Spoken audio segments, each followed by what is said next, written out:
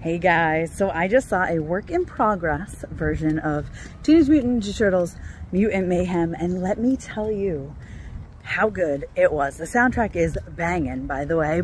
It's so funny. If you're a Teenage Mutant Ninja Turtle fan, you're gonna love all the references, Easter eggs, but then like there's anime references and Easter eggs. There's so much stuff that I absolutely loved in this movie. It's hilarious, it's heartwarming, it's fast-paced, like it's gorgeous. Like, let's talk about how visually stunning and absolutely beautiful the animation is in this. It is just something my heart was very, very happy with, because I love Teenage Mutant Ninja Turtles and they really pulled it off, and I cannot wait for more.